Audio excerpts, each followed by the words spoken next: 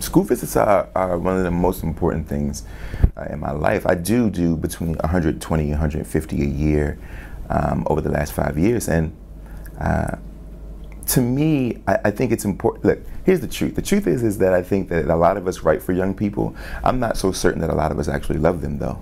And that's just me being honest. I think for me, it's the other way around. I actually happen to really love to be around younger people. I think that to me, and for my life, they've been sort of an antidote to hopelessness. In a time where we need them more than ever, I don't even think they always know how much of a cure they are to some of the downtrodden emotional sort of status that so many adults are in my particular country and all over the world for that matter. And so being around them is a gift to me. The other thing though is that I think it's important that they see me. It's important that young folks know that they have an opportunity to grow up and be whatever it is that they want.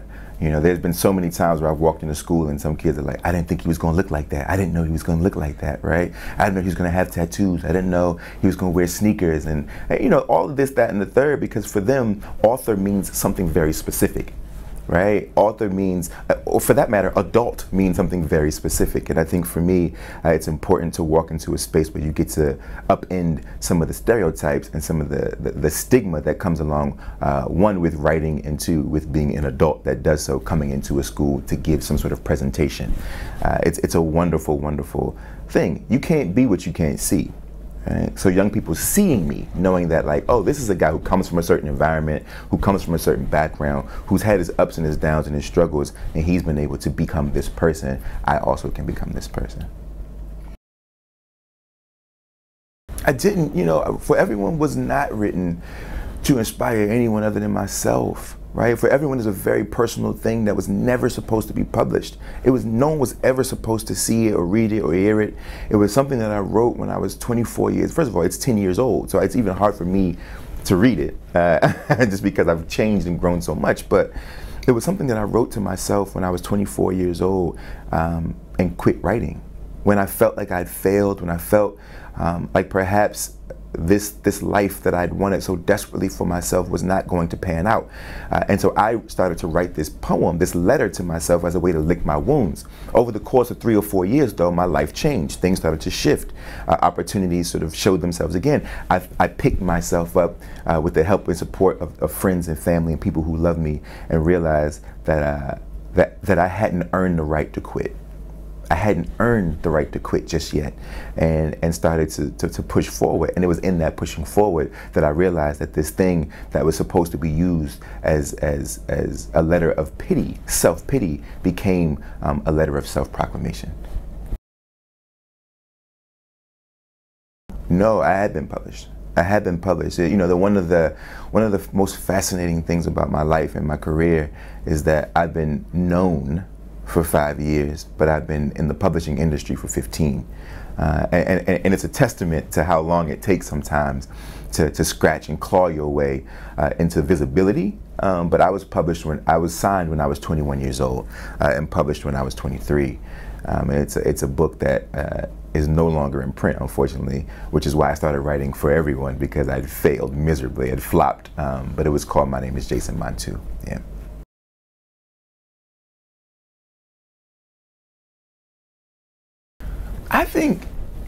I think it's really important for young people to meet adults who are creating art and work and music and all of the things as a way to encourage and stimulate their creativity, but only the adults that actually know what their responsibilities and roles are when it comes to the lives of young people. If an adult steps into the room, their job isn't to be judgmental.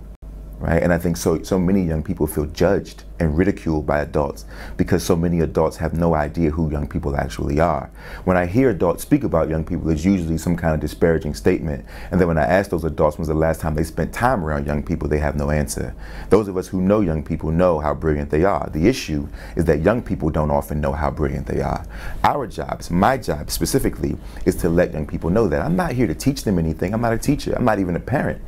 My job is to simply be a witness to their lives, right? And to put that back on the page in a way that is authentic and respectful and balanced and whole. It's to recognize that they are whole people as they are, not half-formed things. That because they are younger, their lives are still valuable and have value. Their opinions matter, their experiences matter.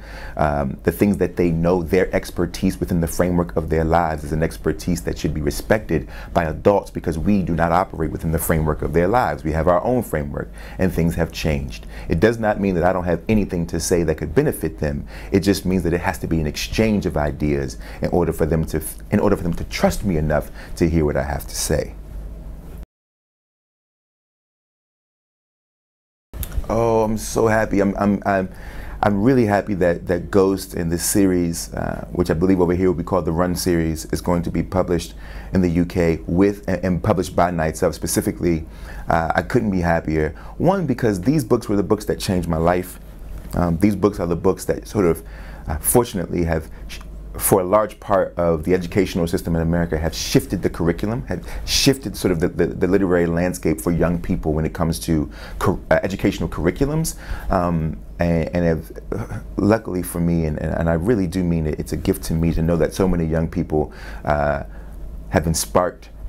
Their relationship with literacy and with language has been catalyzed by these books, and I feel so grateful. So I'm hoping that the UK gets on board and that we have the same impact over here. And I'm grateful for Nights Of, because I think if I have a chance of making a splash over here, it's going to be with them, with these books, because they share my vigor, they share my passion, they understand what's at stake. And they don't have any, and for good reason, and fortunately, they don't have any laurels to rest on. And so they have to get out here and push this thing as much as I pushed for it in America. And that's a good thing, to be hungry for young people to see this work and to have this work. And so it couldn't be a better situation for me. So Ghost is about a young man named Castle Cranshaw. He's growing up with his mother, and they live in an apartment building in sort of this in a working class environment. And when Ghost is young, around 9 years old, his father, in a drunken rage, tries to shoot him and his mother, and they run from the house and they hide in what we call a corner store. And it was in this moment that Ghost realizes that he can run really fast. But he has no idea that there are spaces for young people to run for sport until years later, when he stumbles upon a team, which in America we call a track team or a run club in the UK. He stumbles across a run club and decides that he's going to go and make his presence felt. He can't understand why anyone would ever have to practice running, because he's never had to practice running. It's something he's always known, because he unfortunately experienced a moment of trauma in his life. So this is a story about a young man who experiences trauma and figures out through the help of his friends, his new family, his new mentor and the coach, how to turn that trauma into triumph. And I think more than anything, it's just about a young man with a whole lot of heart. Ghost is based on one of my dear friends, whose name is Matthew Carter, and whom I love dearly. He's a best friend of mine. I've known him for 25 years, and he used to live around the corner from me in DC. And this happened to him when he was young. His stepfather tried to shoot him and his mother, and they ran and they hid in a store. Right? That's a very true thing, right? And it was a moment of trauma that, interestingly enough, propelled him into becoming a person of extraordinary compassion, right? It's fascinating how these moments can either tip us to the left or to the right. And for him, the fear that he felt, the pain and confusion that he felt, what he was able to do was to take it in and turn it into empathy, to ensure that he would never inflict that fear or that confusion or that pain on any human being in his life. He's the most gentle person I've ever known, and the most open person I've ever known, and the most loving person I may ever know in life. And I'll always hold him in high regard and look at him, though he's my peer, I'll look at him, and I always will look at him as a role model.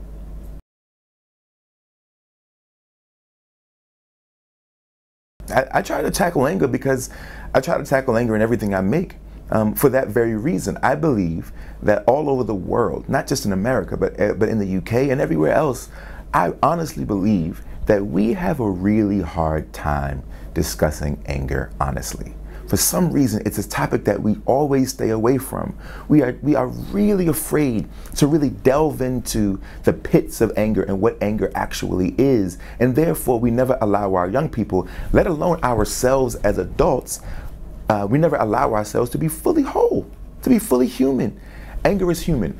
It's a part of the experience, right? It literally comes with the package.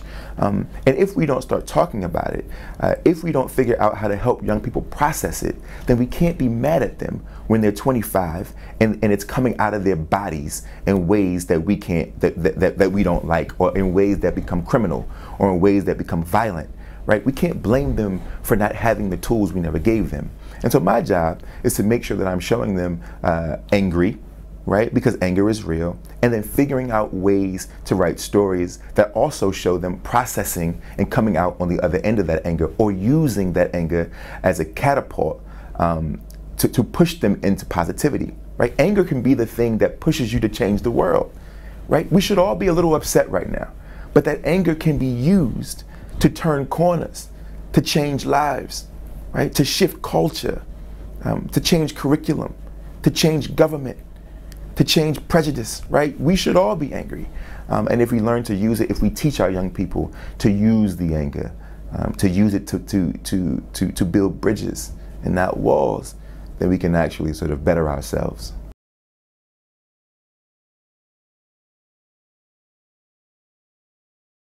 So Ghost was nominated as one of America's 100 most loved books of all time. And it was called, actually it's this big thing called the Great American Read in America. And it was actually, I'm actually the youngest author on the list. So it's like, you know, Herman Melville and Hemingway, right? And then me, right? Which is a little ridiculous, but also an incredible honor. And because of the popularity of Ghost, it is a part of American school curriculums. I mean, it's everywhere. It's everywhere. And it's great.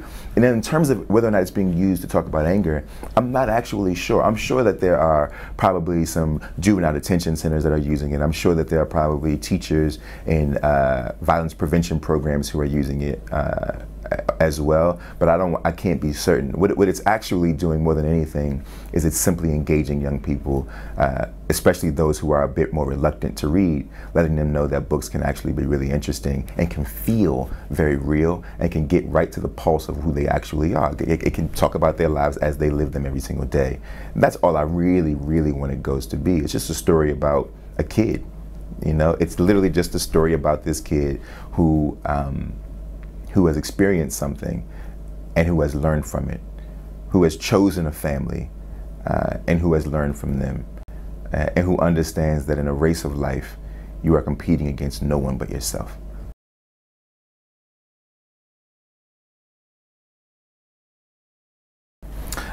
I think in terms of the sort of class, race, culture conversation about this book and whether or not it sort of connects with a working class kid in the projects in America and a working class kid in the Council Estates in the UK, despite race and culture, will they connect? And I think the answer is yes. I actually think that there are intersections, right? And I think Ghost is an intersectional book. I think that if you are a black kid of any background, you will connect to this book. If you are a working class and or poor kid of any background, you will connect to this book. It's sort of the intersection between those two things. Furthermore, if you are a kid who has of any background or of any class who has experienced trauma, you will connect to this book.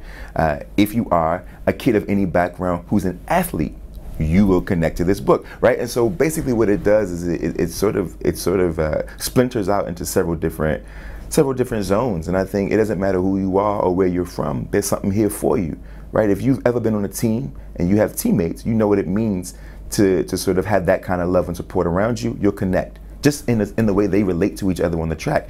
If you've ever, if you come from a single parent household and you're being raised just by your mother, you will connect because you understand the kind of sacrifices that it takes to be raised by a single parent and what parents have to do and how you grow up feeling a kind of responsibility because you're made aware of your mother's or father's responsibility at a young age because you know they're doing it by themselves. You will connect. All of it is sort of in this book. In these few pages, all of those things are sort of touched upon. I think that the beauty of literature is just that, right? That we can share stories, that my story or a single story all around the world can be connected to and can connect all of us, right? I think we really underestimate the power of the human story.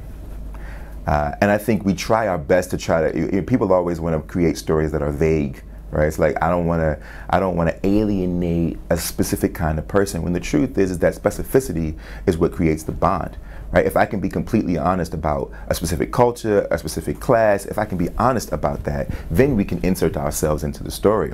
But if it's all bland, then it means nothing to anyone, right? It's a complete wash. There needs to be some distillation. It needs to sort of narrow down and be a thing as a snapshot of a particular story in order for the rest of the world to inject themselves into it. Prime example, there's a book, one of my mentors in America, his name was Walter Dean Myers. He's passed away now. His son is also an author named Christopher Myers, one of my best friends. And years ago, Chris wrote a book called Black Cat. Publishers didn't want this book to be published as it was because Chris said that the black cat is walking through Harlem, New York.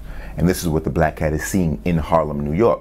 Publishers said it's too specific, and so make it neighborhood. Black cat walks through neighborhood. They published the book.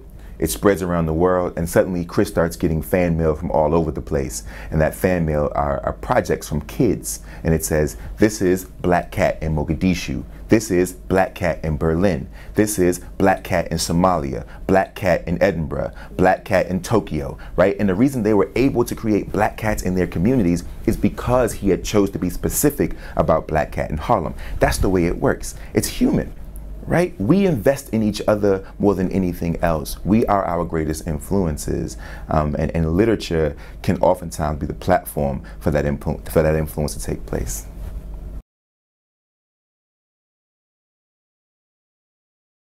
My writing process and the way these things sort of feel real. I used to work I sold clothes for a very long time. I was a shop boy. I worked in a boutique downtown New York for years. And if this didn't happen, I'd be at work right now, actually, because I didn't know what else I would do with my life. And so, in the fashion world, when you buy a sweater, right, especially for women's sweaters, what they say is it's been knit with a loose hand. So if the sweater has open gauged holes in it, and if it's sort of flowy and you can kind of see through it, if it feels almost like a netting or a meshing, they say it's knit with a loose hand. And if it's tight, if it's a tight knit sweater, like maybe a wool sweater or winter sweater, which tend to be a bit more rigid, they say it's knit with a tight hand. I try to write stories that are knit with a loose hand. What does that mean? That means that when I sit down at the page, instead of me thinking about all the rules of writing, instead of me thinking about sentence structure and where the commas go, what's the syntax, what's the best word choice, all these things that we're sort of institutionalized with in our academic facilities and schools and this, that, and the third, I throw all that out the window, and it's all about gut work. What feels good? I only write what feels good. My first editor when I was 21 told me that my intuition would take me farther than my education ever would. And it was the best gift she could have ever given me.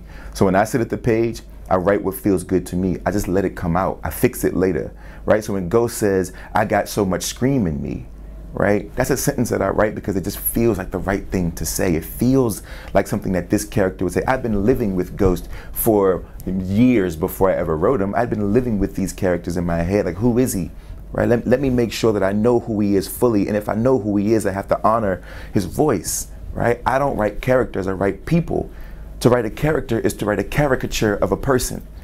Right? I write people, a whole person. In order to do that, I got to be honest about who they are, but first I got to get to know them, and then I got to relax and let that story be told. Let their voices come through with a loose hand. With a loose hand. All the rigidity is out of here. All the rules are out of here. I think that's sort of that's the gift of not knowing so much. Sometimes ignorance can be a gift. Right? That's the gift of not knowing all the rules, the gift of not knowing all the classics, the gift of not knowing all these things that we're supposed to know in order to be good writers. It's like, I'm just going to go with my gut.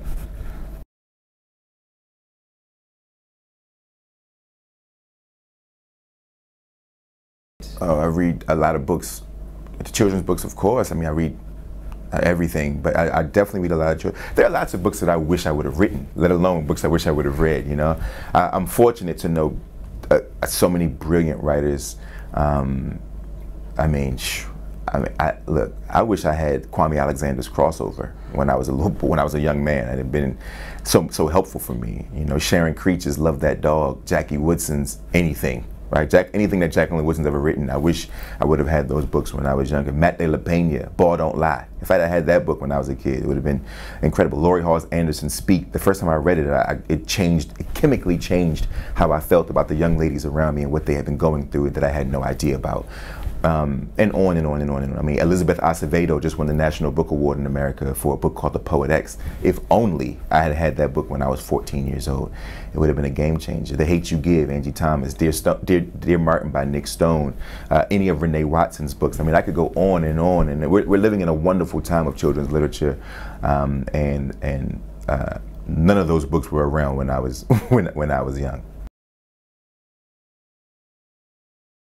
I am definitely one of those disciplined writers. I travel a lot, and so it can't necessarily be as romantic as people like to make it. You know, it's like, oh, you know, do you get up and you sit in your office, you have your coffee, and you have your robe and your corncob pipe. It's like, no, those days are long gone. I don't have the luxury of doing that because I'm on the road traveling to schools every day.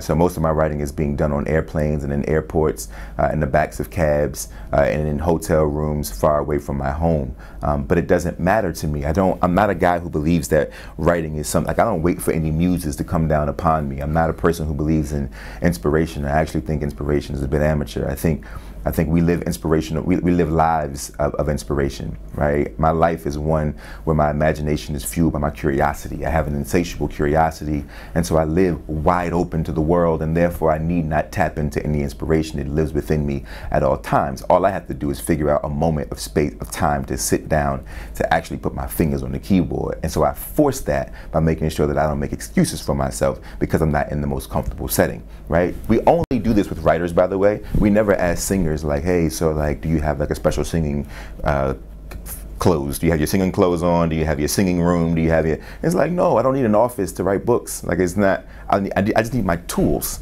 right? All I need is I need my tools, right?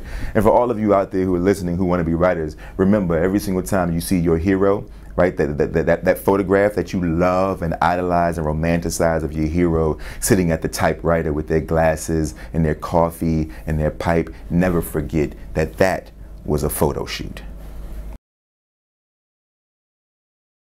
This is gonna feel like a cheap answer, but it is true. You have to read a lot and you have to write a lot. The hardest part about being a writer is actually writing. What happens is you hear nonstop people saying, I'm a writer and I'm working on something, but they've been working on it for 20 years and they're never getting it done. Writing is about practice. It's literally, there's no magic to it, so don't wait for it. There's no magic. It's one word after the next, one sentence after the next, one paragraph after the next, a page after the next, a chapter. That's the way it works. It's just work. It's work, right? And you have to know that it's never going to get easier. I just like to be honest about this because I think that people are waiting for there to be this abracadabra moment, this aha, where it's like, oh, now the words are flowing out of me. Every single day is a difficult day when you're writing, but that's what makes it special, right? It's like running a marathon, right? The reason people run marathons is because they're hard to do. That's the point of them, right? And writing is no different. So my advice is, number one, don't ask yourself if it's easy or hard. That's an irrelevant question. Ask yourself, are you going to do it or are you not going to do it? Number two, if you are going to do it, sit down and put the words on the page. Number three, don't worry about if the words that come out are perfect. Writer's block often comes from the insecurity of writing badly. Don't be insecure about that because you're going to write badly anyway. Write badly, then go back and fix it. Think of the editing process like cooking chicken breast. This is what I always tell people. You can put chicken breast in a pan with a little bit of heat and it will cook all the way through. It will be complete. But when you taste it, it will taste like nothing. So editing is flavor. You go back, you put a little sauce, you add a little pepper, you put a little salt on there, you do whatever you have to do, right? Create a marinade for yourself. That's what editing is. It's just adding flavor to that which has already been done, right? It is complete, it is done and edible, it's just boring. Go back and add some flavor to it. Think of editing process that way. And lastly, just know that when you write a book, think of it like my buddy Sharon Draper used to always tell me, writing a book is like climbing a mountain. the highest mountain you've ever climbed. You're not so sure you can do it.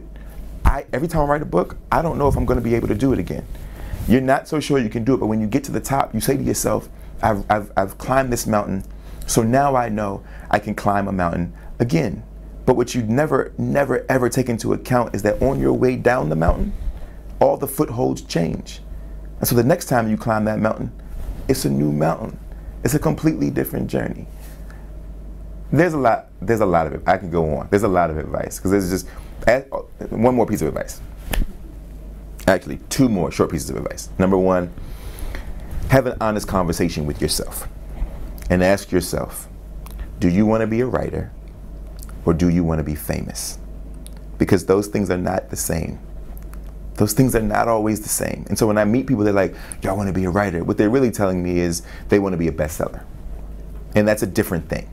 If you want to be a writer, be a writer. There's no guarantee of any of the other stuff. But if you take it seriously, and if you're faithful to the process, it will make room for you. And lastly, there's always a fear about what if people don't like what I make? This is always a thing. What if they don't like it? I feel that way. Of course, I'm human. One day I went to see a friend of mine. He owns a restaurant, and I came to him and I said, I'm scared they won't like my book. And he said, let me tell you something. If I offered somebody the perfect steak dinner, he's a chef. If I offered somebody the perfect steak dinner, I'd go to the butcher, I'd cut a perfect piece of meat, I'd come back to the restaurant, I'd season it and marinate it and do I'd create a brine for it, all the things. I'd go to the best garden, I'd pick the best vegetables, I'd come back and I'd roast the vegetables, I'd cook the meat to the perfect temperature, I'd plate it all perfectly, I'd add all the extra accoutrement, the candle, the flowers, the tablecloth, the whole nine. They'd sit down and I'd serve the person, and it'd be the perfect kind of serving with the cloth over the arm, the whole nine. And if they cut into the steak and they took a bite and they didn't like it, I would assume it's just because they prefer fish, but not that I didn't cook a perfect steak. And I said, well, how do you know that you cooked the perfect steak? And he said, if it is what you intended it to be, then it is a perfect steak. Don't ever take it personal. Sometimes it's just about what they prefer, not about what you actually made.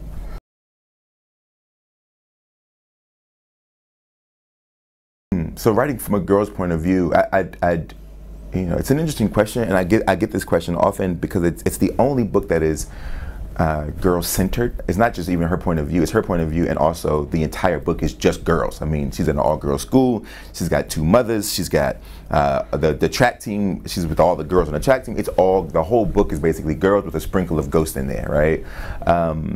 And I've written girls in every book. I enjoy writing girls more than anything else. And so the question is always an interesting question, only because my answer is that it wasn't that hard. It wasn't very difficult. And the reason why it wasn't so difficult is because what I know for certain is that girls are human. And because they're human, we all sort of start at the same space. They want the same things that boys want. They want respect, they want space, they want peace, they want to be heard. Patina wants the exact same things that Ghost wants. Nothing is really that different. The details change, right? The stakes are a little different only because we live in a world where the stakes have to be different.